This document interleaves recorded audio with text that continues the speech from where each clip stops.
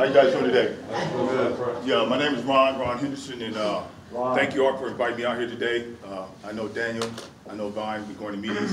I've just been out here in Indio, or out here in the desert area for like the last couple of months. I just got out of treatment. I see a couple of fellows that I know from ABC. I'm coming to you today. They mostly talked about NA, and NA is a great program. It's a great fellowship for people to come that have issues with drugs or substance abuse or alcohol, whatever it is. It's a good place to come and get fellowship. But I wanted to just touch on you guys. Tomorrow is September 11th. Tomorrow I'll be 1 year off probation, and I'm getting off of AB 109 successfully. So I'm getting my paperwork, and I was at that point once before I completed probation.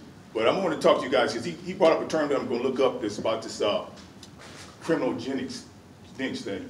A lot of people in the clinical fields of treatment, they like to talk about the biopsychosocial disease. And if I say something to offend you, good, because you need to be offended. If you're sitting up in here, you need to come have a decision today, make a decision. I'm going to make a change today about something, because I've been in situations like this before and been in seats like this. I'm 54 years old now. I just got out of treatment maybe a month and a half ago from MFI. Third time in treatment in 2 years. It's the first time I ever started by doing treatment before. I'm like, I got some type of problem. I got some type of issue. So what qualifies me to be up here? I've been doing time since 1986. It's in and out of prison, level 4, shoe yards, for bank robberies, grand theft, the whole 9 yards. I'm kicked on rides. I've been sprayed, the whole gauntlet, so cell extraction, the whole 9 yards. But I'm not here to talk about that, but I'm just saying I've been through those different things, and what I'm telling you, what I found out, yes, I have a substance abuse problem, but that was just one component. What I got is a criminal addictive thinking problem. I never thought I had a criminal addictive thinking problem. I grew up in Compton, in the hood. One of my best friends, Solomon Wilcox, he played NFL football. He's on all NFL access. I know a few celebrities, different people of that. But I found out my thinking was my worst enemy that put me in this position. And like I said, I'm 54, getting myself together. I just in treatment. I just got my business license. Yesterday, I just started up a travel agency. I'm a consultant now. And this is what I do. I come out to speak to people. Next year, I'm going to be making a lot of money. But it's not about the money. It's about giving back and being of service. And what I find, if you guys are not taking advantage of the services today, like I see the guy Jimmy right there talking about the HVAC, the Social Security, I will be on them. If I was my age right now, I'd be on the HVAC, because it's a trade, it's a tool to get you in the door. It's felony friendly. You have a tool under your belt, a trade under your belt that nobody can ever take from you. College in the desert, the Pomona College, Cal Poly has a good program too. He's a professor called Dr. Renfrew Reese, called a re-immigration program. Dr. Renfrew Reese has a tenure there. He was an ex-felon, did 5 years in prison. He got his master's degree. He's a doctor. He takes people all over the world, students. He's out of a place called a re-entry program at Pomona Desert. If you're not taking advantage of your education or taking advantage of any of the service that they have to offer you today, then something's definitely wrong. I know nobody wants to be here. Oh, I'm sitting up in this chair. I got to come in here, blah, blah, blah. But I found out over the period of time, and doing this time and through my progress, probation officers, they're not my enemy. I've been my own worst enemy. I put myself in this situation where I got somebody to tell me, come sit in this seat, you got to sit over here, you step in the reception center, you got to go over here, take your bag, you got to do this. I put myself in those positions. I'm not saying that there's not obstacles out there. I should be saying, oh, it's the man, it's the white folks, man, they won't give me a chance, blah, blah, blah. It was myself.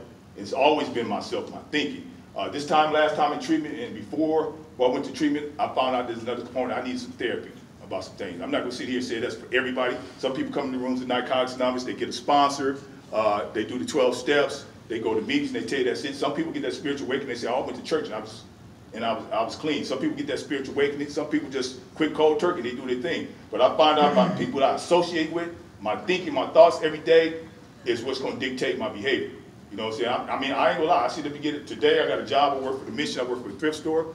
I got the key to the store. I got the lock. I got the combination. I do the cash register. I'm like, hey, I don't want to work for no money. You know what I'm saying? But I have those responsibilities today. I just had this job for like a month.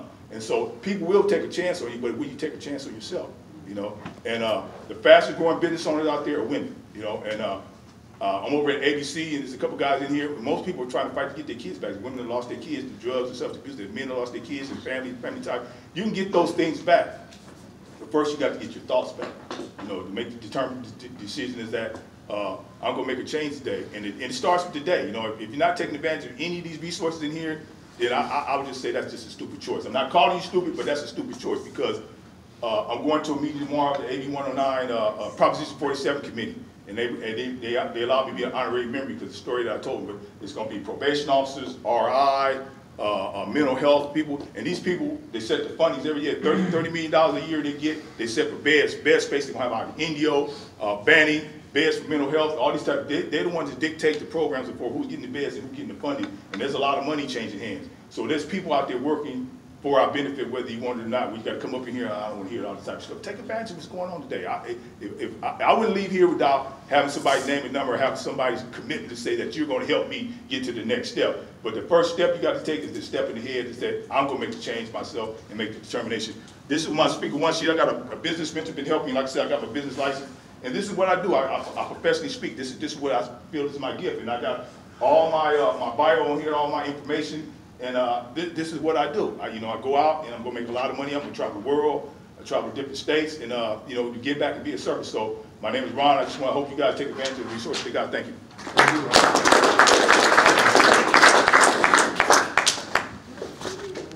you.